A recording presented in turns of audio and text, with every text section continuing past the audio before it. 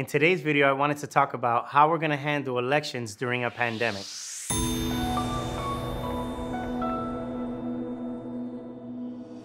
Unfortunately, it still looks like we're still going to have to practice social distancing, and it looks like there's no end in sight. So what steps are you going to take as a board or as a manager to address your elections and your annual meetings? In today's video, I'm going to talk a little bit about that. So for condominium associations, you're still going to have some challenges, but not as many challenges as the HOA process. Let's start with the condo process. Remember, in order to host a valid election for condos, you do need 20% of the membership to vote. However, one of the benefits of the condo statute is that those votes can be mailed in. So where do you want to have those votes mailed in? That's really a decision between the board and management. Those votes can either be mailed to the management office, to the attorney's office, or to the association's office. Remember, in a condo, you still have to host the annual meeting.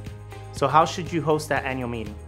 We're making different recommendations, but one of the recommendations that our clients are liking is either having the manager or having a board member on site at the property, and the rest of the membership can attend via Zoom.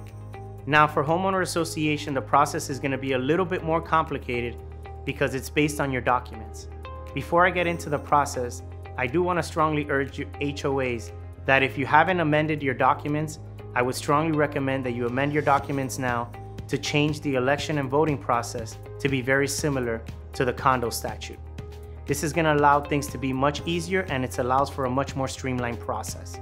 With that said, you're going to need to look at your documents and see what the requirements are in order for you to host a valid election and host a valid annual meeting. What we're strongly urging you to do is to contact your association attorney so that you can coordinate something that's going to work best for your association. So if you're a self-managed property or a property manager, let's not let these small obstacles hold us back from doing the job that we do best. If you want more information, feel free to reach out to us by going to ManagedByAffinity.com. Remember, we do have weekly videos coming out, so make sure you subscribe to our YouTube channel and hit that alert button. Further, give us 2 thumbs up on LinkedIn and Facebook. I'll see you at the next video.